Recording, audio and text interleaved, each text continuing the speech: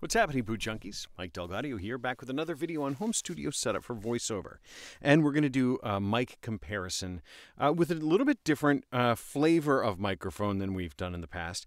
This one, we're going to be comparing a inexpensive shotgun to an inexpensive supercardioid microphone. So we're comparing the Zoom SGH-6 shotgun capsule that attaches directly to a Zoom portable recorder like the Zoom H5, the Zoom H6, and a number of the other ones. I've got it attached to my Zoom H5. Now, I'm going to compare it to the Samson c02 supercardioid pencil condenser mic. Now, this is typically sold as a pair. You get two of them in the case. I'm only going to use one since this is for a voiceover and we're comparing it to a mono shotgun. But I'm going to just switch back and forth the way I've done in other videos just to get a sense of if these work. You'll also know that I have a pop filter happening in front of these microphones. What I have discovered in testing these microphones is they are very sensitive to plosives. The shotgun comes with a dead cat, but I didn't have that in front of me when we record the video. And the Samsons come with this little itty bitty, like thimble-sized pop filter that in my testing, it does nothing. It is so thin. It's like maybe a quarter inch, a half inch thick, but the air goes right through it. I have found this to be extremely ineffective for the capsule. For preventing plosives, and so I've got a pop filter. I know it hides my beautiful face, but it's the price we got to pay for good audio. Now, my impetus for making this video is I do a fair bit of traveling, and I always like to have a microphone set up with me when I travel so that I can do auditions and so forth. And typically I bring my Sennheiser, the MKH-416 that lives over here. Let's unplug that. This microphone, and this goes with me in my bag. Now, the past 2 times I've been through security, this microphone in the suitcase has set off TSA, which I can understand. I mean, look at it. If you don't know what it is, this metal rod full of electronics and so forth being in your suitcase, I can see why that would confuse the TSA folks. They don't know what that is. And I don't begrudge TSA for doing their job. They have a job to do, and that's what they're paid to do. And if it's suspicious, if they don't know what it is, yeah, take a look at it. But it means that I have strangers touching my microphone. They're putting their hands on it. They're rubbing that explosive chemical stuff, detector stuff on it.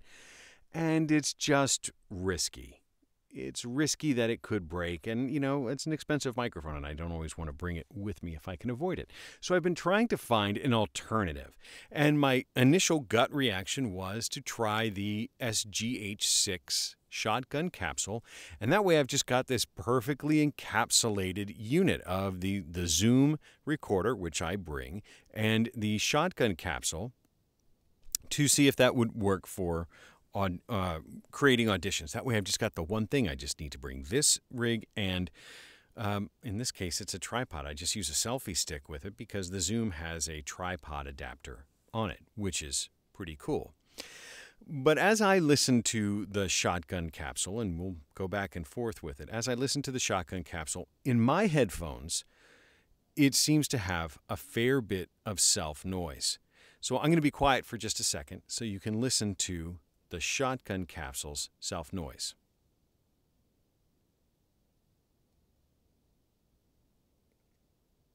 And now I'm going to boost it so that you can hear it.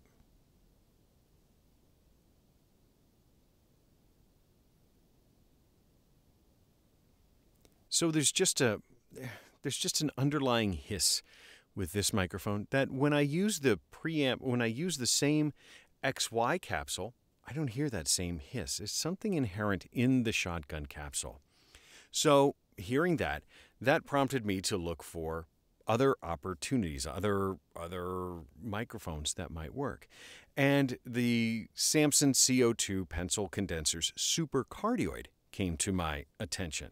And so I bought that stereo pair. I haven't had it very long, so we're going to compare and contrast how the Samson sounds. Now, the Samson is not a shotgun pattern, but it's a supercardioid pattern. And you know, from if you've watched any of my previous videos, the supercardioid patterns, I tend to like the supercardioid, especially when I'm not in my booth, because the lobe of sensitivity is very narrow and it tends to reject noise from the side. So it will reject more of the ambient reverb in the room. It will reject noise from my computer if that's nearby. It's just it makes it a little bit easier to control. So let's take a listen. Now, in my headphones, I also hear some self noise from the Samson.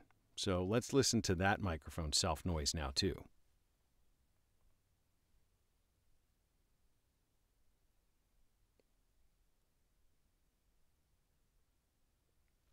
So both microphones have it. I'm going to make let me just make it a little bit louder here.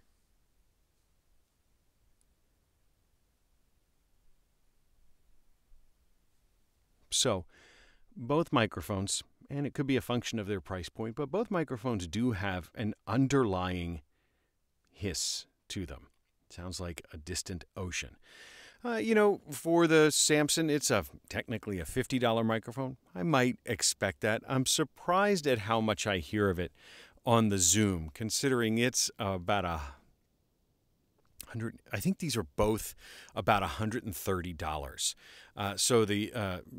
And I'll put the Amazon prices around here, maybe in a box right here. So there'll be a box for the Samson, and for the Zoom's microphone. I'll show you the prices, but I think these are both about the same price. About $130 is the strike price for both of these. Now, for the Samson, as I mentioned before, it is a pair, but you can't buy it individually. So it's a kind of apples to apples.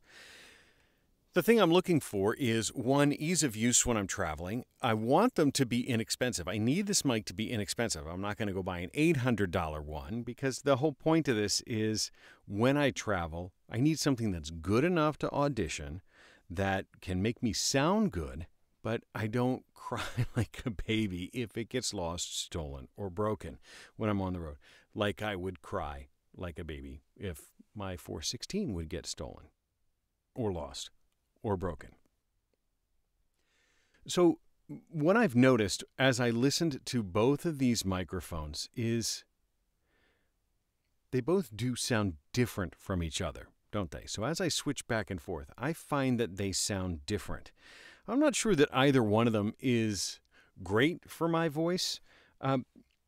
I do feel like the Zoom microphone, for me, has a higher noise floor, I think, but it also is, I think, a little less flattering for my voice. And we're going to test proximity effect here in just a second, because that's a place where it might help my voice.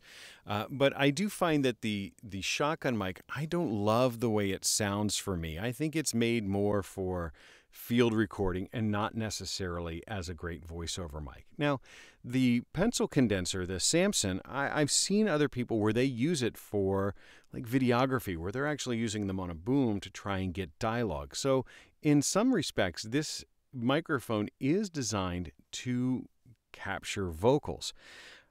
Interestingly, in the owner's manual, the owner's manual right over here under the owner's manual, it does talk about using the proximity effect. So it's got a whole section right here about guidelines for the microphone's use, and it does have a whole section on proximity effect, encouraging you to get close to the microphone to leverage the additional bass that you'll get as you get closer. So let's do a proximity effect test to see if it benefits, either mic benefits my voice in that case. So we'll start with the Zoom, the shotgun microphone. I still have to be really careful with this. I have found that I can pop these mics super easily. So even with the pop filter in place, it doesn't capture everything. But as I get closer to the microphone, I do find that the shotgun, from what I hear in my headphones, and we'll hear it back, maybe it will contradict me, but it doesn't sound like the shotgun microphone has a huge impact on proximity effect. in my headphones, I don't feel like I sound a whole lot deeper, but it's hard to tell. We'll check after. Now, the Samson specifically says to get closer to leverage the proximity effect. So I'm standing about 1 inch off the microphone, and I can definitely hear that it's bassier. I also get the feeling that I'm popping this microphone, that even the air is getting through the pop filter, so I still have to be very, very careful about how it sounds. It's tough to use. You might even need to get an aftermarket foam plosives, or maybe get another dead cat type thing to try and avoid those plosives. But as I get there in nice and close to try and leverage the proximity effect on both of these microphones, they do require quite a bit of mic technique to try and avoid those plosives. And I still don't feel like I'm being entirely successful in it. In my headphones, it sounds like we're still getting wind coming through, and we're still getting plosives. Very, very sensitive in both cases. But I'm not sure which one of these sounds better for me. I'm not sure which one of them sounds better. Neither one of them sound great, but I do think that they have their uses. I think if you were to do a podcast type situation, an interview podcast where you wanted to have a couple of non-obtrusive mics aimed at a couple of different voices, I think the Samson, I do think it's good enough for doing interviews.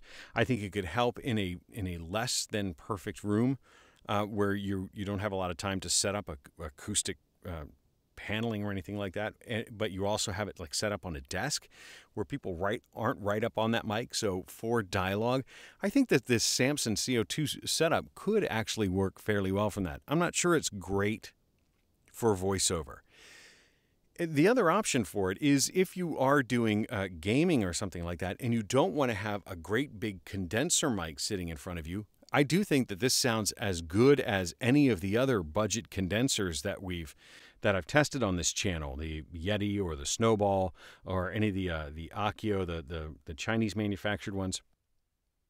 I do feel like this is definitely in the ballpark of those, and you get two of them, so it's a little bit higher in price than, well, it's a lot higher in price than some of the really inexpensive ones, but I do feel like it certainly is competitive in that realm, but it's also nice because it's so much smaller. It's not in your way with respect to trying to have a keyboard or a mouse or anything in front of you, where some of those big condenser mics, part of the challenge of them is they get in the way of your copy, your monitor, whatever it is that's in front of you. So it's something to be aware of.